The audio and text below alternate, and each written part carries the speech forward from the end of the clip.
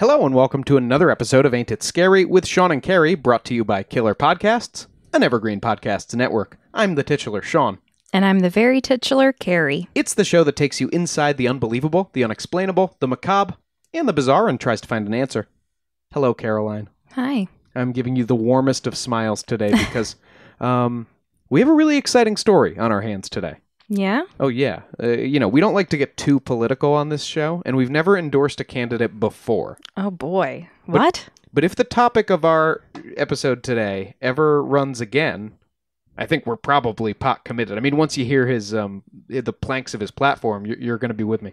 Caroline, next week, and we'll talk about this more later in this show, we're going way back in the past. Mm-hmm. And last week we went even further back in the past. Mm-hmm.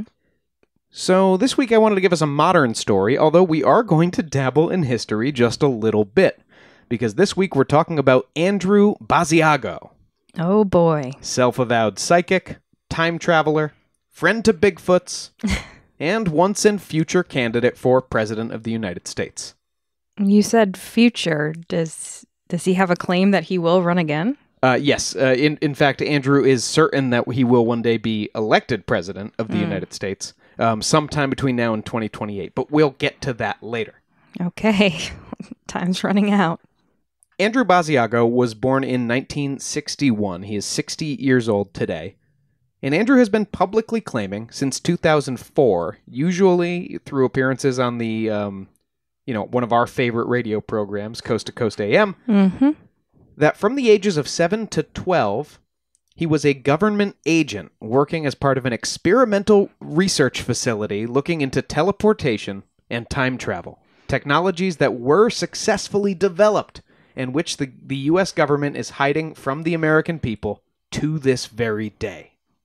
So he was like a baby X-Files agent? Yes, that's almost exactly right. Okay. More like, again, from age 7 to 12. But yes, he was a baby. It was baby X-Files. X-Files babies. X-Files babies. Just two big black slacked feet come into the frame and ask the kids what they're looking. Remember how that just the socks of the nanny would... Muppet babies? Yeah. Yeah. Anyway.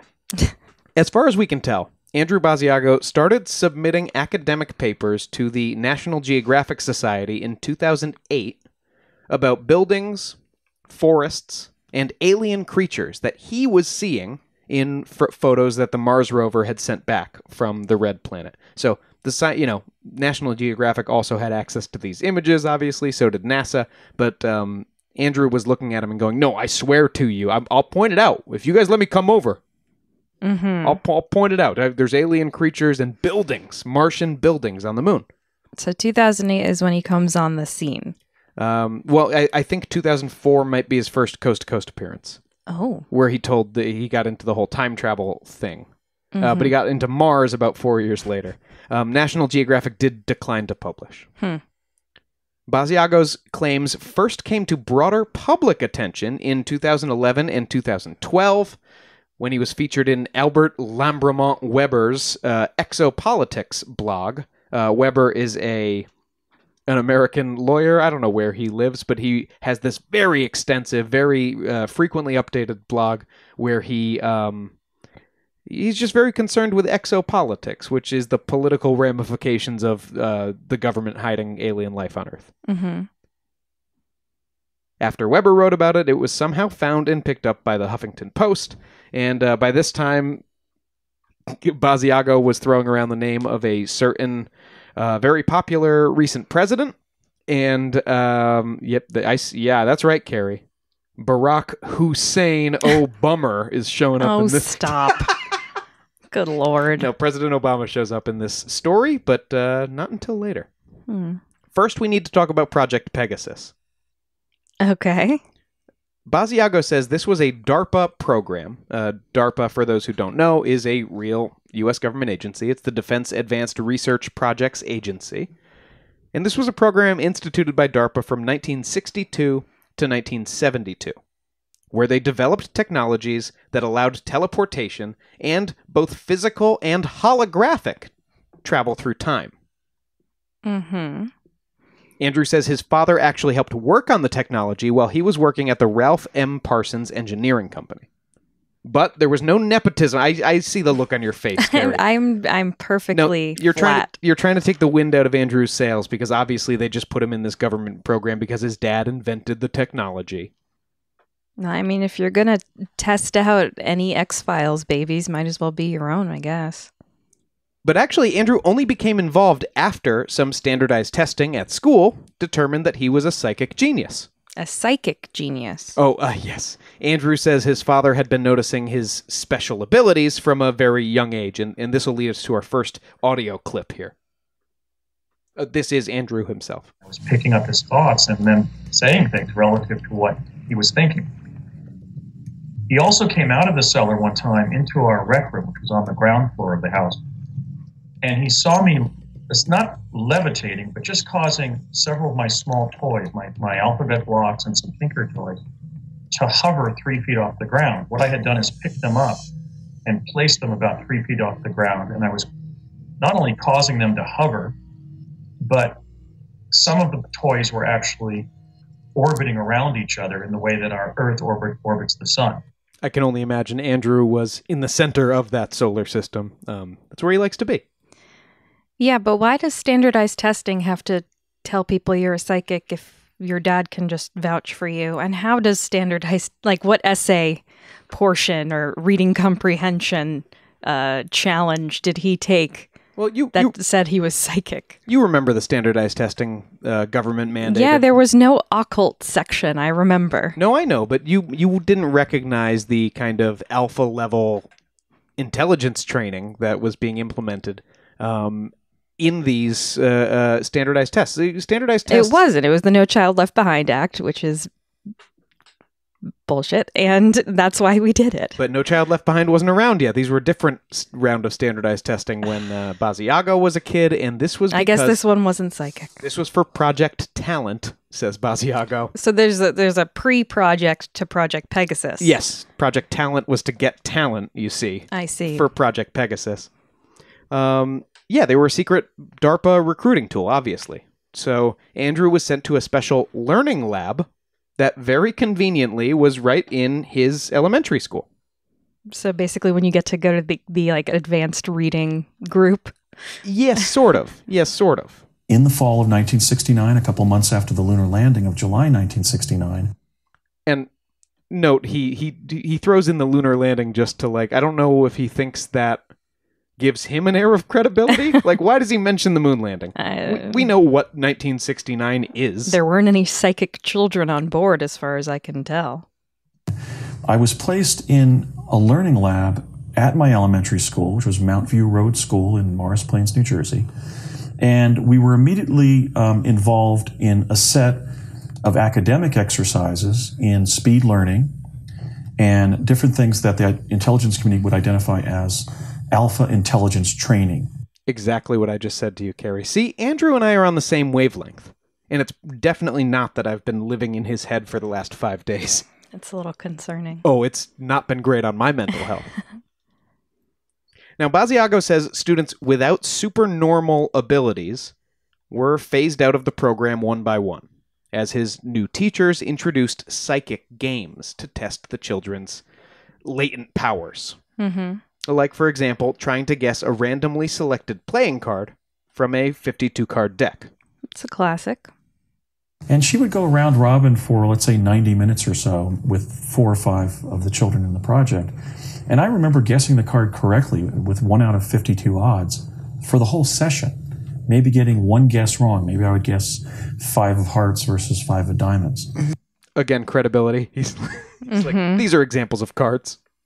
So, in addition to what I believe my father probably reported to the Department of Defense, that I was demonstrating special abilities like levitation and clairvoyance, I think I was identified as a pretty advanced psychic at that time, in the beginning of that 3rd grade school year. Pretty advanced psychic. Like, I'm not tooting my own horn, but I think they probably knew what they had on their hands. Mm-hmm. Now, Basiago says he used 8 different technologies while he was involved in this program to travel through time and space, both physically and holographically. which I gather is kind of like an astral projection situation. I would assume so. No, I've read him describe it. I still just don't know what holographic, why he throws that in there. Anyway, for most of his jumps, the technology was something that the U.S. government had cobbled together out of schematics found in the basement of the New York apartment of none other than Nikola Tesla. There he is. He always comes in somehow. Conspiracy theorists love Tesla because, well, for those who don't know, Tesla was a genius inventor and scientist. He was a major bitter rival to Thomas Edison. Noted dick.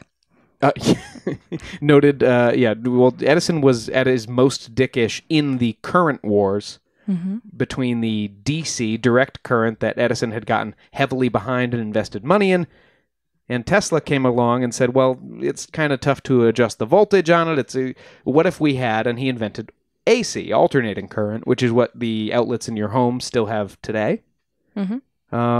Edison, trying to protect his own investments, claimed that alternating current was dangerous.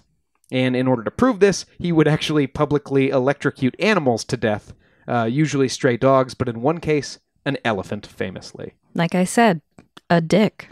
The Chicago World's Fair was actually the major death knell for direct current because Westinghouse underbid, I think it was General Electric, and powered the whole thing with Tesla's technology. And that kind of put the last nail in the coffin for Edison, who still made all of the money off the movie industry for the first, I think, 20 years that films were being made in Hollywood. Anyway, after he retired, Tesla apparently spent all of his time inventing secret teleportation and time travel technologies. Yeah, I've seen The Prestige. And in 1943, the government found some of his blueprints. And this included a lot of work into, again, we're going off Basiago here, a lot of work into powerful, invisible, and omnipresent radiant energy that was born with the universe and suffuses all of us. So kind of like the Force, I guess. So Tesla discovered the Force. You with me so far? Sure. So the machine that the government rigged up, that DARPA rigged up. That Basiago says they rigged up, right? Yeah, but I don't see why he would lie. Right, I'm making sure we know that this is not in the public record or anything. Picture, if you will, 2 8-foot-tall, parenthesis-shaped booms. 10 feet apart. And they were hooked up to some rudimentary computers, like I think rudimentary even for the time. And a single wall power cord, like you would plug a washing machine in, is what Basiago says powered the machine. Once it was turned on, radiant energy was channeled into a white space between the two booms, and you would jump into it to literally jump through time and space. Although, Andrew's first jump was only through space, not through time, just as a little test run. And his dad was right there with him. And my dad explained that on the count of 3, we would hold hands and jump through the energy pattern, this field of radiant energy. And we would find ourselves in an illuminated tunnel for several seconds. And then the tunnel would close and we would find ourselves, as he put it, on a hillside elsewhere in the United States. In fact, the hillside was the state capitol grounds in Santa Fe, New Mexico. And that was over 2,000 miles from where they had started. I'm going to assume that Mr. Basiago, Andrew's dad, is not on the record about this at all and has not given any quotes about Project Pegasus. No, long dead. Yeah, I figured. Long dead before Andrew started any of this. Yeah. Andrew says that in 2004, and it's not clear whether that was on a time jump to 2004 or when 2004 actually came, he says he met a lady who works in that state capitol building who says people show up there all the time. And so he kind of thinks there's just a natural nexus where random jumps may accidentally deposit in that kind of space and time. I'm sure people hole. show up to state capitol buildings all the time anyway. Yeah, but I think... I was about to say I think they were in the basement, but I may have made that detail up. Andrew's future jumps included short hops, just a few hours in time, to get used to the disorienting sensation of time travel. By the way, he says children were much better suited to those disorienting effects. Like it would drive adults just crazy or kill them. But children were better at withstanding these effects, and it was a little less dangerous. I'd still be a little pissed at my dad for being cool with this. Oh, you haven't even heard of the mishaps yet, Carrie. Oh, boy.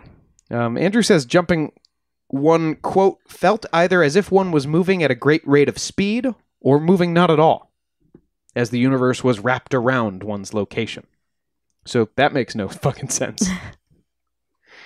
Now, not all of his jumps were time jumps, as we said. And the project seemed particularly interested in testing ways to send different children, multiple children, to the same location from multiple locations, from multiple different teleporters. Mm-hmm. And I guess this was for, like, espionage applications. Like, a bunch of children would be sent into a facility to, like, you know, do a secret recon mission and steal a serum or something.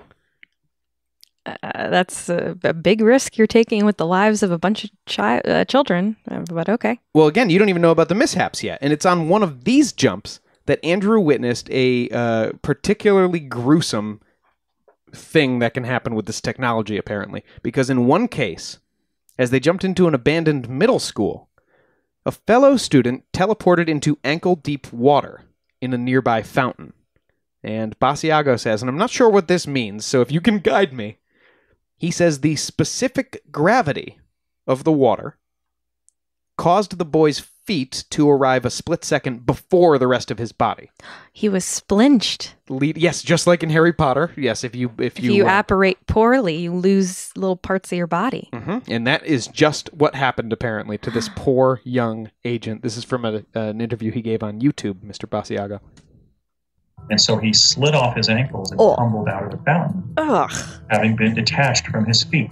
And when I reached his location, I had popped into view via the teleporter that I jumped through, and he clearly accessed that location from some other teleporter around the eastern United States. Clearly. He was writhing on the ground, screaming, my feet, I'm only 9 years old. What am I going to do without any feet? No. No. I love that the boy has the presence of mind to go, my feet, I'm 9 years old. What am I going to do without any feet? He's thinking of his whole life just on these stumps. The cut, he was detached from his feet is disgusting. What does he say? He slid off. He slid off his ankles. He slid off his ankles. Jesus Christ. That's some Cronenberg shit. My feet, I'm only 9 years old. Yeah, it's sad. Oh, man. Well, the government wanted to use time travel. Now, obviously, they wanted to use teleportation to keep tabs. It's going so great. To keep tabs on the Ruskies, using these children. But they wanted to use time travel to corroborate facts about history, particularly the lives of three especially important and well-referenced individuals. George Washington, Abraham Lincoln, and Jesus. Jesus Christ. Okay. I mean, it's interesting that you wouldn't choose, like, figures we know less about. Why not send these kids back to meet Alexander? Yeah. But it was an American project, I guess, so it makes sense that there's two, like, Americans in there. I feel like we know plenty about Lincoln. Oh, very well documented, yeah. Like, even Washington, but at least he's further back, but I don't know. But a lot of these details, thankfully, were confirmed by Andrew Basiago in his face-to-face voyages to these men's lives. Thank God for that. That's right. He showed up with another modern child in George Washington's war tent on the Hudson during the Revolutionary War. It's a good thing he didn't land in the Hudson. He would have been detached from his feet. That's true. Yeah, the specific gravity of water. You got to watch out for that. And what if it's raining? What if there's a puddle? What if you just land, like, with the tent right down your body? You know what I mean? Like you're detached in half. I'm halved! I'm only 9 years old. What am I going to do with only one half? Basiago says Washington, who was obviously an educated, wealthy, Basiago says Christian of the time. We know that Washington and most of the other founding fathers actually were more likely deists, probably what you'd call them now. Anyway, close enough, 6 of one, half a dozen of the other. Basiago says that Washington assumed that he and this other boy were angels. You even asked it several times. He said, well, tell me, you are angels, aren't you? And I said, no, sir, we are visitors from your own future. In fact, I was given a script that I had to memorize. It was basically, it's been 40 years, but I was basically, I had to memorize a script that basically said, General Washington, we are time travelers from your own future, the 1970s, not the 1770s, so 20 years from your own future, or, excuse me, 200 years from your own future. I told him that you are destined to win the war that you are currently waging. It will lead to the forming of a new country called the United States of America. After a period of governance under some provisional presidents, you will be recognized as the first president of the United States and as the father of your country. And that country's capital will be named after you. It will be called Washington, District of Columbia. But none of those propitious things will happen if you do not retreat your troops immediately from New York Harbor. Your army will be decimated and you will lose the war. So this is one of the mysteries of some of the missions that we were sent on. We were sent to basically reinforce several critical moments in history, and this was one of them. In the case of going to the Gettysburg Address, that was sort of a treat. It was sort of a privilege that I was given because I had performed ably and well during the first 3 years of my involvement in the program. A little treat. Yeah, a little field trip. Like, oh, good job. You told Washington to get out of the Hudson. And we're going to pat you on the head and send you over to Gettysburg like a good little boy. Mm-hmm. And he was a good little boy. And what little boy doesn't love to see a sad consecration of a burial ground from a war? That's such a fun field trip. Certainly, especially one from 150 years ago. Yeah. Now, just a moment, Carrie, because I need to find a photo here for you, because I can see, you're trying to conceal it, but I can see the skepticism on your face. My face is blank. No, I don't think you really believe that Andrew Basiago was there physically at Gettysburg. I 100% believe it with all of my heart and soul. But if you want to show me a picture, that's cool too.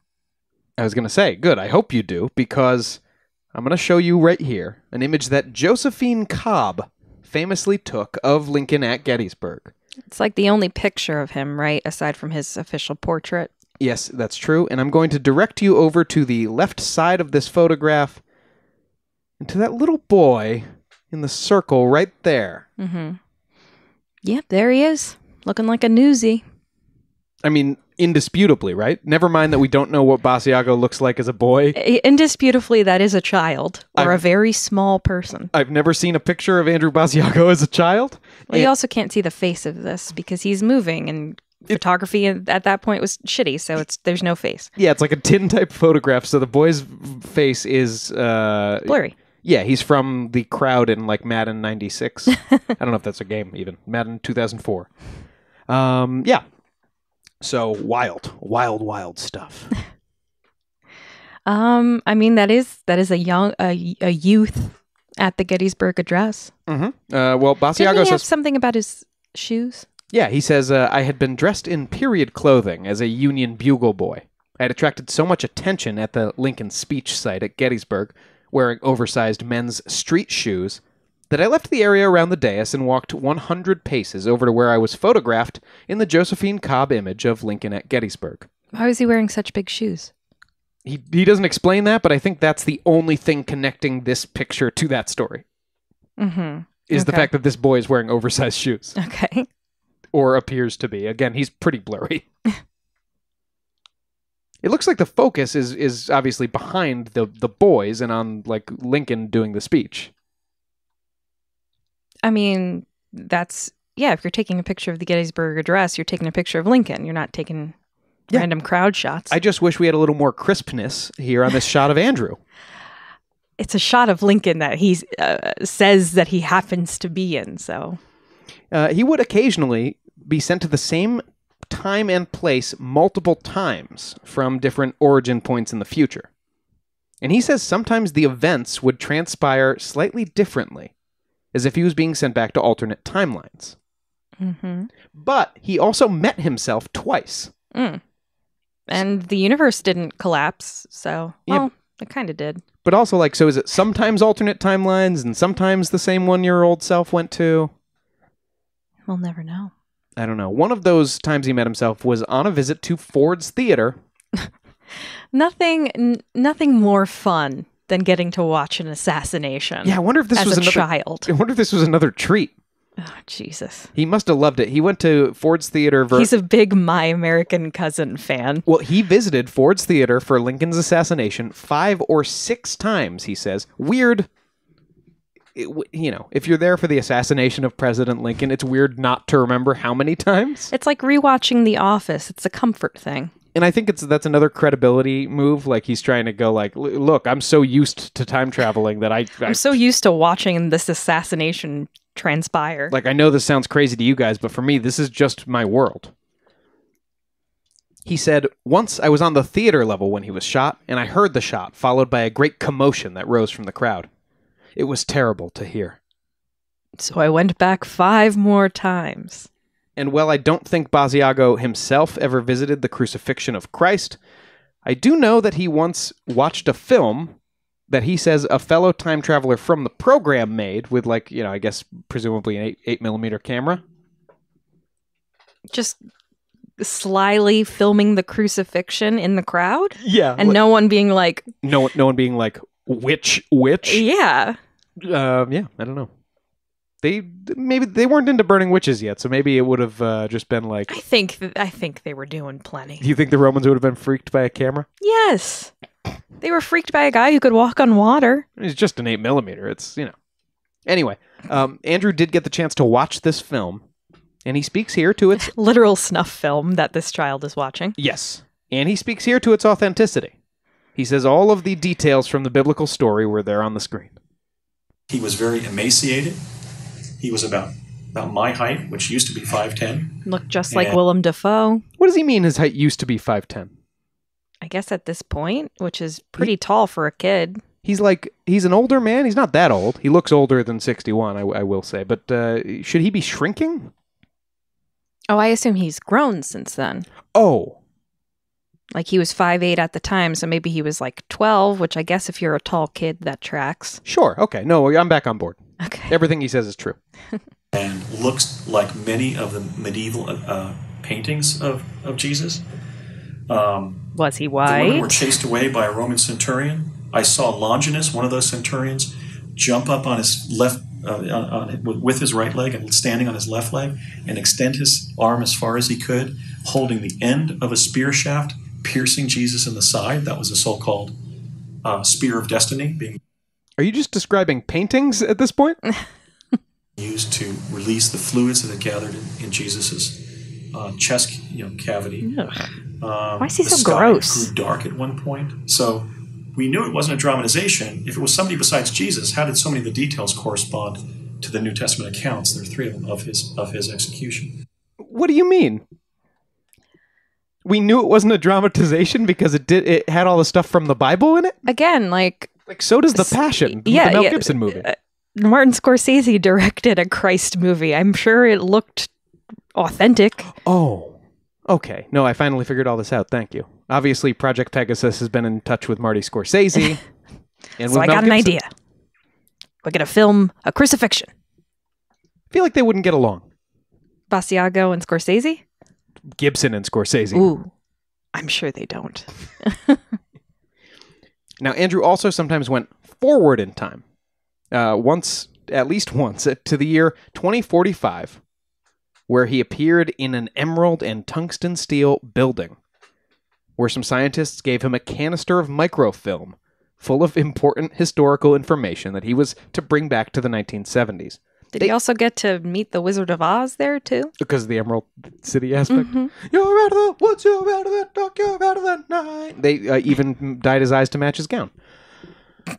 Well, in the future, Basiago also gained knowledge of himself from some career CIA operatives, including, he says, that he would run for president for the first time in 2016. Check that one off the box, because that happened. And that sometime between 2016 and 2028, he, Andrew Basiago, would be elected either president or vice president of the United States of America. Of the USA, of the actual country, not of like the United States fan club for Project Pegasus or whatever. Nope. Of the U.S. Okay. So it's coming. I get imminently. Carrie, there were only 2 parts of that prediction. One of them came true. So, Now, toward the end of the Project Pegasus... I don't know. Okay. Toward the end of Project Pegasus, Donald Rumsfeld, the former Secretary of Defense, apparently told Basiago's father that Andrew would now be inserted at the Naval Academy and graduated as a pretext to attach him to future assignments, because they would send him out with the Navy and then he would be in an area where he would have to, I guess, teleport from. Like, why do you need an excuse if you're secretly teleporting him around anyway? Mm-hmm. Anyway, Basiago says in high school, he had second thoughts about a military career and he refused to join the Navy, saying no to both Uncle Sam and his dad. Mm-hmm. But this wouldn't be the end of Andrew Basiago's connection to secret U.S. government projects. It wouldn't be the last time he would use a teleporter. And honestly, Carrie, the best is yet to come after the break. Oh, boy.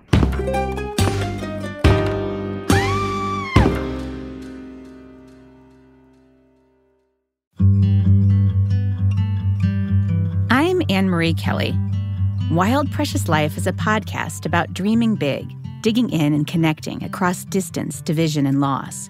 In each episode, I talk with prize-winning writers, musicians, and wanderers who remind all of us how we can make the most of the time we have. So meet me here. Let's walk and talk and dream and discover what it means to be wild, precious, and brave.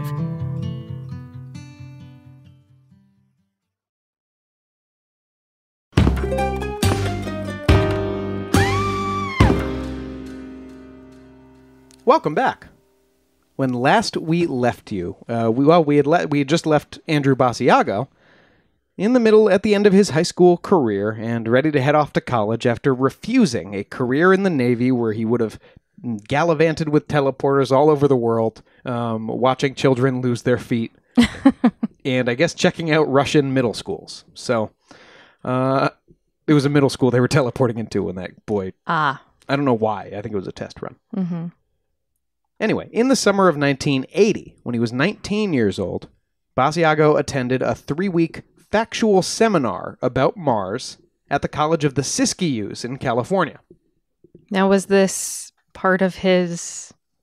undergrad? No, just part of his training, or did he just, do it on his own that he wanted to learn more about Mars? No, this was he... Okay.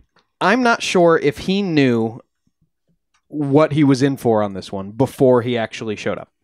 But when he showed up for this 3-week factual seminar, it was revealed that the teens were being prepared for actual trips to an existing Earth base on Mars via related teleportation technology to what Project Pegasus had discovered all those years before. If he didn't know about this, it's a hell of a coincidence. What do you mean? Oh, yeah. To just go to this seminar thinking you're going to learn more about Mars and it's another teleportation secret CIA thing? Well, I actually like to think his dad, secretly enrolled him in this because he just wants the best for his boy. Yeah, if you're not going to be in the Navy, then you're going to Mars, kiddo. You're going to Mars, bitch. This class was apparently taught by Major Ed Dames. He's going for credibility again here, going for a well-known remote viewing advocate. Dames was one of the foremost experts on remote viewing and also a fellow coast-to-coast kook. He was actually, Dames was, involved in the Stargate project, a real U.S. military operation back in the 70s. There was a George Clooney movie called The Men Who Stare at Goats. Mm-hmm. And this was an actual project where the U.S. government looked into what the U.S. military looked into whether they could use remote viewing and potentially psychic weaponry. Mm-hmm. It didn't go anywhere, as far as we know. I think I was one of the 5 people to see that movie in theaters back in the day. Me too. That's amazing.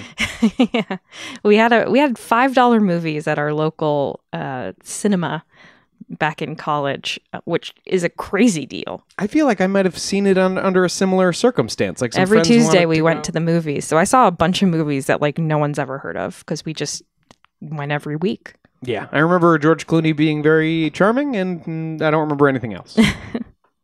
Anyway, Ed Dames was involved in the Stargate project, and he was trained through the first 3 levels of the remote viewing techniques. But then after that, he was more of a project coordinator, and more than anybody else at Stargate, he had a reputation for pushing the remote viewers to like, all right, now show us Atlantis. All right, now Mars. UFOs, show us UFOs. Yeah, obviously. You want to see the good stuff. I mean, if we're remote viewing here, right? We're Yeah, not... I don't want to see some like old lady in a field. I want to see some aliens. Let's go. Come on. It's just class. This class included 9 other teen students, including a 19-year-old Barry Sotoro, Mm-hmm. who would one day be known as Barack Obama. Why did he have a different name? Well, Obama actually was. This is like you always have to drop a few little crumbs of truth in. Obama was like his father enrolled him in school at one point as Barry Sotoro, or his father-in-law. He was enrolled in school in like Indonesia at one point as Barry Sotoro. In real life. In real life. Not Andrew Basiago life, in actual real life. In Basiago life, 19-year-old Barry Sotoro, then a student at one of the nearby universities, Berkeley maybe.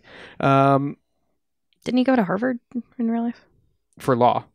Oh, so that was... He's 19 This here. is He's his an undergrad. Yeah. And but I'm not sure where he actually went, but it was somewhere around there. And also there was future DARPA head under Obama, Regina Dugan. Another member of the class was apparently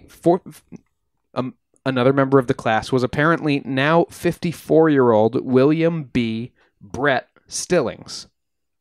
Okay. He's about 5 or 6 or 7 years younger than Obama and Basiago, so he would have had to be a very young member of this program when the other two were 19 coming in. According to Basiago, at least 7 parents who had CIA ties were also there to audit the class, including Basiago's own father, of course. Of course. With all his teleportation experience, and Obama's mother, Stanley Ann Dunham. Alfred Weber, our old friend, the lawyer who writes that Exopolitics blog, he points out that Dunham, Obama's mother, carried out assignments for the CIA in Kenya and Indonesia. It's starting to feel problematic. It's almost certainly not true, but it has been thrown out there. Sure. A lot's been thrown out there. We weren't going to start talking about Barack Obama without this conspiracy getting problematic somewhere, right? Yeah. Basiago says he was roommates with Sotoro for a couple of days, and Obama was reading document briefs that the CIA had given them to groom Barry Obama for the presidency. Why didn't he get the same documents if he's supposedly becoming president? Wasn't close enough. Basiago's time's not for a lot longer, so you're not going to give both the guys the docs all at once. Okay, sure. But he says Obama was like a CIA-approved president. Maybe Basiago's not a CIA-approved president. Okay. Maybe that's the key. Sure. These teens traveled back and forth to and from Mars with technology that Basiago calls the jump room. We would go and you would sit in this room and then zap, you would be teleported to the jump room up on Mars. To what end? What are they supposed to be doing on Mars? Well, U.S. Martian facilities in the early 80s were pretty sparse. Basiago describes it as something like the construction phase of a rural mining project. Our exopolitics friend, Alfred Weber, points out, just based on, the amount of time it's been and population growth rates and stuff, that could be 500,000 people by now up there. It's like, we got a 500,000 person colony on Mars, Carrie. This lawyer told me. And it's secret. Now, at the time, Ed Dames told his students, of 97,000 individuals we have thus far sent to Mars, only 7,000 have survived there after 5 years. What happened? Well, it was a dangerous place. The students were provided with respirator and weapons training before they left. The weapons were to defend, apparently, against Martian predators. There were giant, monstrous predators roaming the surface. The respirators were to protect them from the Martian atmosphere, but Basiago says he only wore his on his first jump, and after that he felt it was unnecessary. So I'm not totally sure. I'm not totally sure why. Was he in some sort of bubble? Were they in an enclosure? No, he talks about Obama just walking across like the Martian terrain. With no respirator. No respirator. I don't think so. He says the purpose of the installation was to protect Earth from spaceborne threats and to establish a legal cover for an eventual U.S. claim on Mars by sending civilians up there. So eventually America could just go like, look, we've got 500,000 Americans on Mars. I guess it's ours. I mean, that's the most real sounding thing I've heard so far. For sure. It was also, of course, and this will be obvious to you, Carrie, to get Martians used to the Earthling presence. Dames told... Just these monsters, or they're actual, like, human-esque aliens? No, there were humanoid Martians that they also had to interact with. Okay. Dames said, simply put, your mission is to be seen and not eaten. Huh. It's a fun bit. Now, Stillings, this other guy who says Basiago's story was true and says he was there. Oh, so this guy vouches for him. He's like another witness, basically. Yes. He came out a couple of years ago and said, no, it's real. Mm-hmm. Me too. Mm-hmm. He says he once exited the jump room and saw Barry Sotoro standing there by himself, staring blankly into a Martian ravine. Mm-hmm. He says, quote, I can confirm that Andrew D. Basiago and Barack Obama, then using the name Barry Sotoro, were in my Mars training course in summer 1980, and during the time period 1981 to 1983, I encountered Andy, Courtney M. Hunt of the CIA, and other Americans on the surface of Mars after reaching Mars via the jump room in El Segundo, California. Mm-hmm. The Gundo! Taking it to the Gundo! Basiago, for his part, recalls seeing young Mr. Sotoro walking past him on the way to the jump room. This is where he said, across the Martian terrain. Mm-hmm. And he says, the tall, handsome teen said with a, quote, sense of fatalism. Let me get my Obama impression on here. Uh-huh. We're here. That's it? Wait, why is it such a thing that he's looking at a ravine and walking and saying we're here? Like, okay. I don't know. Here's my theory on that. I think that... sense of fatalism. We're here. Like, what? I think Basiago and this other guy both think that they want to say that they personally witnessed Barack Obama on Mars, but they want to keep the stories super believable. So they're like, I didn't interact with him much. There's nothing I can say that can be debunked. Just at one point in this 3-year span, I definitely saw Barack Obama look into a ravine on Mars. And say we're here, because those are 2 words we know Obama knows. We're here. Basiago says, 2 years later, when he was taller, thinner, more mature, a better listener, using the name Barack Obama, and attending a different college, Columbia University, we crossed paths again in Los Angeles, and I didn't recognize him as the person that I had been trained with in the Mars program and encountered on the surface of Mars. In fact, doing so would have been virtually impossible in any case. This is where he sounds like he's making it up as he goes. He's like, wait, what? And you know what else? Doing it would have been virtually impossible in any case because measures had been taken to block our later memories of Mars shortly after we completed our training in 1980. So how does he remember it? I don't know. Oh, boy. He doesn't explain that. But maybe that's also why he only has those little tiny snatches of memory about, BHO. Stop. After his claims about Barack H. Obama got him a bunch of pull with the most gullible of right-wing conspiracy fringe, because 2012 was high birther time. I remember the days. So after, against my will. So after he started actually getting a bunch of traction on the internet with this, Andrew Basiago started making noise about running for president in 2016. Now, he initially thought about seeking the Democratic nomination, he says, but when he found out it would cost about $5 million to get on the ballot in all 50 states, he was disgusted. Mm-hmm. And he decided to run as an independent write-in candidate instead. Mm-hmm. And here, Caroline, I think this is the best way to do this. We're going to go through a few of Mr. Basiago's campaign platforms from 2016. Please. I will tell you, unfortunately, he said he was planning to run in 2020. And indeed, as you heard, every election year until 2028.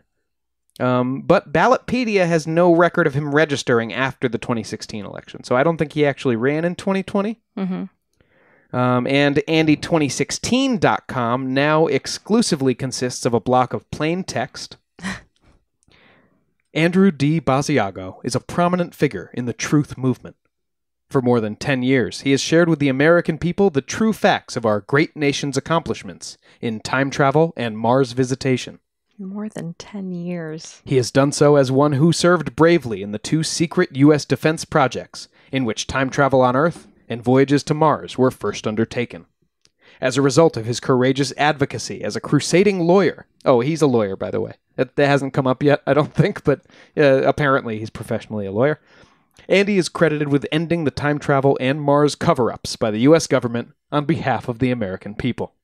This arduous work in the vineyards of the truth movement The vineyards? represented historic breakthroughs in America's understanding of our past and our prospects for the future. Today, Andrew D. Basiago is running for President of the United States with a new agenda for a new America. He has vowed that if elected president, he will lead the American people into a bold new era of truth, reform, and innovation as great as they are great. Join us in supporting Andy in his quest to establish a presidency as honest, just, and ingenious as the American people. Mm-hmm. Okay, so what's his platform? Okay. Aside from truth, quotation marks, vague. Well, I got all these fun, kind of issue stance banner, not ads. They were images from his website, Andy2016.com, before it went away. I was able to sleuth around the internet and find a bunch of these. And I think I want to watch the look on your face as you discover these. Mm-hmm. So would you be comfortable with me having you cold read Andy's policies? I'm very comfortable. Okay. You start right there with the first one. Ending homelessness in America. Oh, this sounds great. Yeah, I mean, that's a great thing. In January 2015, 564,708 Americans were homeless on a given night.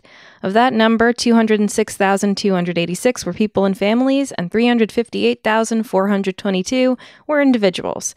About 15% of the homeless population, some 83,170, are considered chronically homeless. We can and should end homelessness in America by adopting Utah's approach of, first, giving the homeless immediate shelter in modest apartments and houses, and then second, where drug and alcohol addiction, mental health, and unemployment are the cause of their homelessness, intervening to help them with their personal problems. This is actually true. Utah is using this approach, and as of 2020, had basically eliminated their homeless problem. Okay. I'm with it so far. They literally just throw up apartments, and then after people are in them, they have to get involved in drug programs and stuff, and then they help them find work. They just take away all the problems that made them homeless in the first place. Right. It's interesting, and that's like a blood red state. Yeah, this is very not red. It's a good liberal solution to a liberal problem, and well, to an everyone problem. Yeah, but I mean, liberal in the sense of it's a liberal solution to a universal problem. Yes. Disclosing secret advanced technologies. Oh, now we might be veering a little bit. He started off on such a good note, so maybe he's got something here. This is probably going to be boilerplate presidential stuff. For 70 years, the U.S. government has been concealing advanced technologies because they might be socially, economically, or technically disruptive in nature. These technologies include the teleportation technology developed by DARPA's Project Pegasus. They may also include cancer cures. What? Just throwing that in there. The government should begin a program to declassify and deploy this knowledge. The standard of technical disclosure should be what provides the people the best available technology. This will enable the United States to reclaim its mantle as the world's catalyst of applied science. Again, I'm not against this. I think there are certain medical and technological innovations that have not been publicly released. This is conspiratorial, but I think it genuinely is true because it would... What, do you think cancer cures are out there? No, because I think that's something so huge that you'd make all the money in the world if you had it. Yeah, not even that.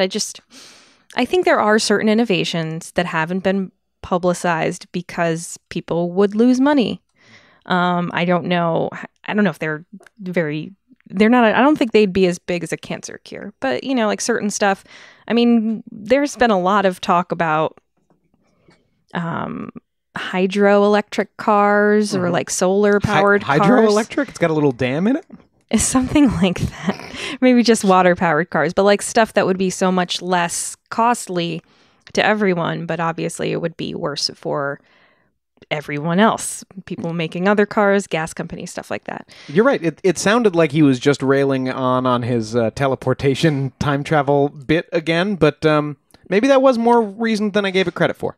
I think we're still okay. He didn't mention Mars or teleportation or anything. He did mention teleportation and Project Pegasus. He mentioned Project Pegasus, but if you don't know what it is, then it's like whatever, right? I think he said the teleportation technology. But now we're getting into yeah. Well, let's see if he'll right the ship. What's the next plank here, Carrie? Ending chemtrail spraying by the U.S. Now we're solidly in conspiracy thought.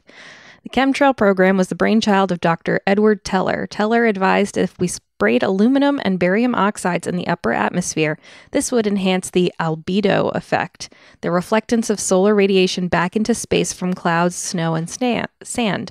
This, he hoped, would stem global warming, which by stopping the Gulf Stream may threaten us with a new ice age. The chemtrails, however, have led to widespread respiratory distress. The president should end chemtrail spraying by U.S. agencies by executive order and pursue technical innovation to end global warming. I agree with the last part. We need to end global warming. Yes. I don't think... Yes, finish the thought. That it's chemtrails. Yes. Listen, we have to cover this at some point, I'm sure. I don't think there's enough to chemtrails. Chemtrails starts and ends with people looking up at the sky and going, what's that stuff coming out of planes? I mean, I think there's a little more. But do you? It just seems like something that we would cover at some point. But yeah, there might not be a lot there. We need to end global warming. I do agree with that. Absolutely. So Absolutely. I'm not... If he could prove that chemtrails were just causing respiratory issues, then okay, I'm kind of with it still. Does he have any other environmental policies, Carrie? Yes, protecting the Sasquatch species. The best. I mean, this is a noble man. And I love his blurb on this, too. Sasquatch exist. I know. I am the first U.S. presidential candidate since Theodore Roosevelt to... Can I just note here? I didn't notice before that he's using the singular plural, Sasquatch. Mm-hmm. Sasquatch exist, like saying moose exist. Mm-hmm. I am the first U.S. presidential candidate since Theodore Roosevelt to declare publicly that I have encountered Sasquatch. Theodore Roosevelt's encounter occurred when a Sasquatch was scared into his campsite one night when he was on his great North American ape expedition. I encountered an adult male Sasquatch and his young son. Oh, that's so cute.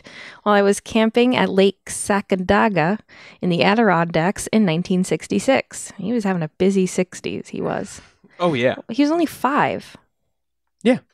That's when he saw an adult male Sasquatch. Okay. The Sasquatch... He played with a young son. The Sasquatch have matrilineal DNA that is human and patrilineal DNA from an unknown primate. How does he know this? He tested that when he was a 5-year-old boy. He tested that young squatch. The president should protect the Sasquatch by putting them on the endangered species list. Nowhere here does he say that they actually have dwindling numbers. That's the only... Here's the thing. If they do exist... They don't! If they do exist, yeah, they should be protected.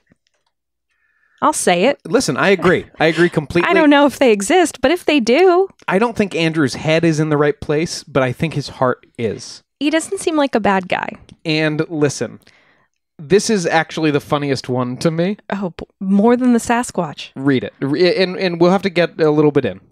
Investigating the computer and software fields. Well, on the face, I agree with that.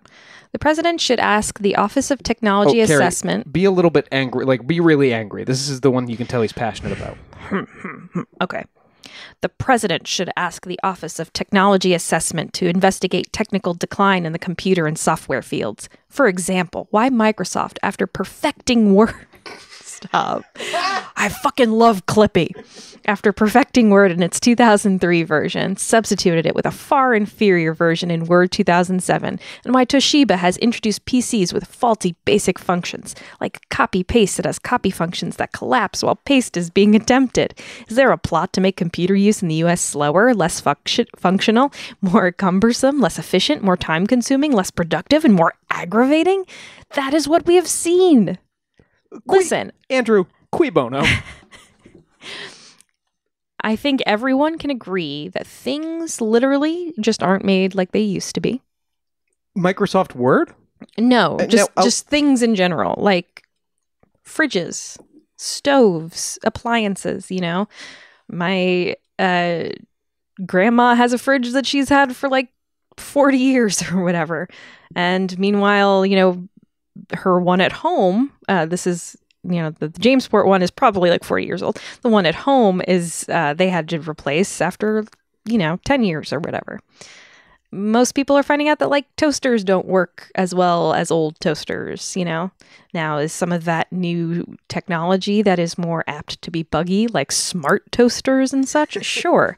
But there is a widespread belief that things are just made more to break now within like 5 years. So you have to keep replacing it. And I think, yeah, that's not so crazy. I think a lot of our shit is just obsolete now after, like, any electronics is basically just obsolete after 5 years, except video game consoles. They've moved into like 10-year cycles. Yes. Now, I can't compare Word 2003 to Word 2007. I don't have the same emotion behind it that Mr. Basiago seems to have. But I mean, it is a belief that people think that things are made now to become obsolete or to break or whatever within a much shorter period of time. So people have to keep buying new items to replace those. And that seems just like capitalism to me. Yes, well, granted all of that. But this is only here because he's pissed about Word. And his shitty Toshiba PC, apparently. Just imagine him sitting there with like a $250 Toshiba laptop and just cursing at it. Like copy-paste that has copy functions that collapse while paste is being attempted. Like, you know, that's a specific thing that he was dealing with probably while making this graphic. I wish, well, yeah, it was when he was doing the Sasquatch one, it just kept... Fuck, shit. Encountered. Fuck! Copy-paste. There is good heart in a lot of these platforms. Some of these are great ideas. Ending homelessness, obviously. Protecting Sasquatch. If it's real, yes. Just like the giant squid should be protected. Oh, I have not seen a reference to Teddy Roosevelt witnessing a Sasquatch, by the way. I've heard about that before. I don't know if it's... No, I tried to track it legit down. I think he might have just said once that they might exist. Like, that's different from... I mean, yeah, he seemed to have like a whole story there, but, you know, even if Teddy did say that he thinks it existed, it does make Andrew Basiago the first candidate since then to also agree with that. Yeah.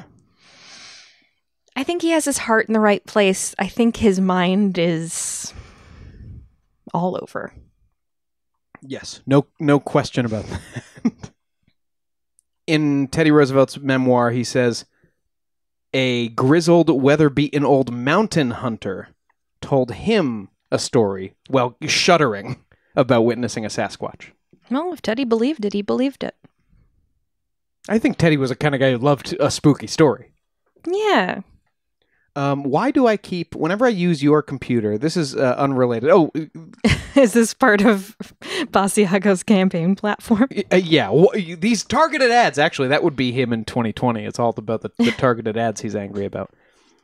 Why did some of those seemed a little bit outdated, right? Like, why was he still mad about Word 2007? In 2016? Because his base is probably using Word 2007. So this is actually savvy politics. Mm-hmm. All right. I love it.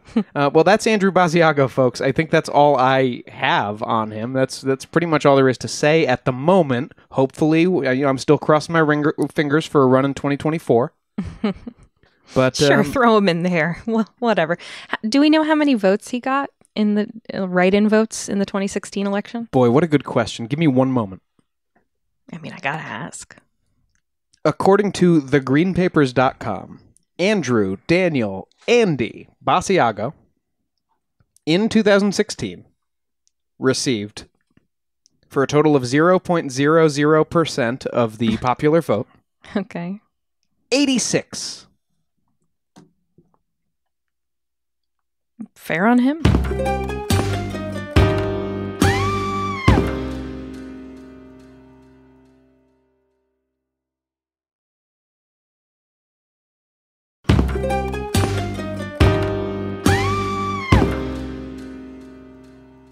The news today is us. Ooh, it is. It's true crime time. No, I'm kidding. This is like the monster at the end of the book. It is. No, it's like the version that you incorrectly remember. It's a Mandela effect. I'm telling you, there was a mirror and you're the monster at the end of the book. I'm not the only one who remembers this. No, because Grover's afraid the whole time. The irony is that it turns out The monster at the end of the book is you, the reader. No. Grover's afraid of himself. I'm just telling you, I used to read that book at my grandma's house and grandpa. I'm not a monster! I know I'm not. That's why Grover! I was so shaken by this. Grover is literally a monster. It was the first time I encountered monstrosity within myself, and it made me think a lot. No, it's the irony of Grover's fear of the unknown other. Listen. Anyway. Deep themes. Yes, the news this week, as you may have noticed, this is our 99th episode. Oh my God. Oh my gourd. And with the couple of like unnumbered weeks we've had and like little bonusy things, It's pretty much 2 years. we have done 2 years of this podcast, and I'm so excited about that. Bamboozled. So bamboozled. Where did the time go? I don't know. It feels like we were just doing the roast to roast for the 50th. Yeah, except I do feel 2 years older than that, and that was only 1 year ago. Yeah, and that was like after COVID had started. Yeah. Jesus Christ. Yeah. Anyway, yes. So next week is our 100th episode, and we've teased it a little bit on social media, but what we will be tackling for our special 100th and probably 101st and 102nd episodes. Yes, almost certainly a three-parter. We wanted to tackle a really big story, a big story that we hadn't covered yet. And something that actually happened, unlike this week. Yes, I think the most equivalent would probably be the Salem witch trials. I mean, Satanic Panic was our biggest series. Oh no, there was the axe murders, but those were somewhat different stories. But this is one story, and we will be covering Jack the Ripper. Saucy Jack. Dear boss. So I'm sure you know who Jack the Ripper is, listener. He was a killer known to have probably killed 5 sex workers back in Whitechapel, starting, I think, all in 1888. Yes. And Whitechapel was in London. It was a bad place to be. So we'll be covering the crimes of Jack the Ripper, the theories behind suspects and motive, and also some of the weirder conspiracies surrounding this strange, mysterious figure. Did the Royals do it? Did the Masons do it? Why not both? Royal Masons, we're done.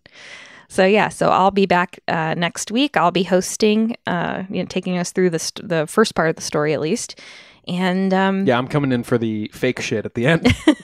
And we'll be celebrating our big 100/2 years. So that's right. Oh, and I know a bunch of you cut out of here before the end of the episode. As soon as you hear Carrie say, "That's it for you're done, you're out." So just stay here. Don't admonish our listeners. That's not going to make them stay. Yeah, sometimes they need a little admonition. Yeah, I'm trying to keep them in line, for Christ's sakes. We have, Caroline, this is very exciting. We have a call-in line. We have just established a call-in line, much like your coasts to coast. We are the Art Bells now to you, dear listeners. The Arts Bell. The Arts Bell. The George's Nori. Our official number, and this is a Google Voice situation, so don't try and trace us or whatever.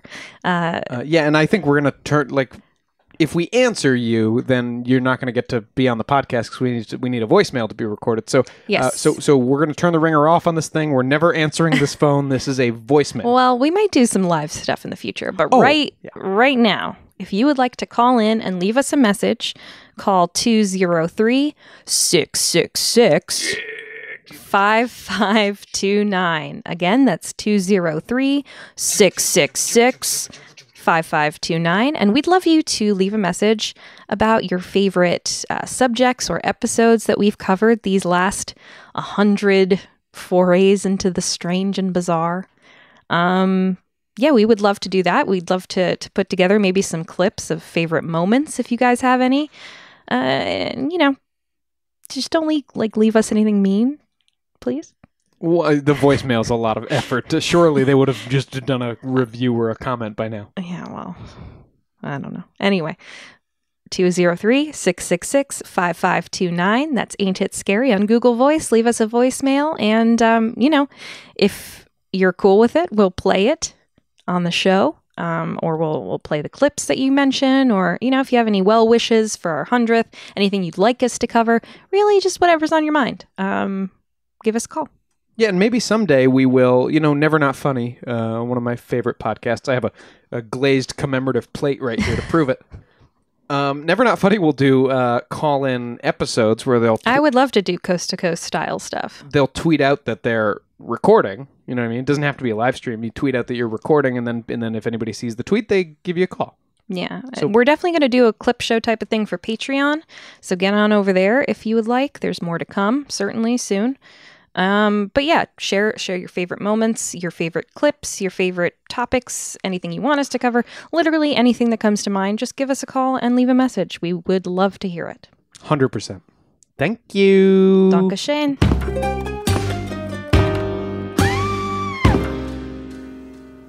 That's it for this episode of Ain't It Scary with Sean and Carrie. Like us on Facebook and follow us on Twitter and Instagram at Ain't It Scary, and check out our website at ain'titscary.com.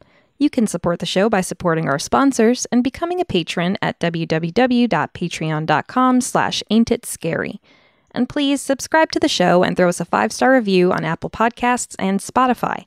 We'll be forever grateful. Yeah, and we'll probably start giving out the phone number at this point as well, but definitely give us a call. 203-666-5529. I think they got it a minute ago, but sure. Just making sure, baby. Special thanks to our beloved top-tier patrons who we certainly want to hear from. Nate Curtis, Sean O'Donnell, Jared Chamberlain, Maria Ferrante, Robin McCabe, Cumpy Mike, Alex Nakutis, Ryan Regan, Christy Atchison, Ira! See you next Thursday. Show created by Sean and Carrie McCabe, music by Kyle Ryan. You can find Kyle at his YouTube channel, Music is a Verb. Ain't It Scary has been brought to you by Killer Podcasts and is a production of Longboy Media. I'm Anne-Marie Kelly. Wild Precious Life is a podcast about dreaming big, digging in and connecting across distance, division, and loss. In each episode, I talk with prize-winning writers, musicians, and wanderers who remind all of us how we can make the most of the time we have. So meet me here. Let's walk and talk and dream and discover what it means to be wild, precious, and brave.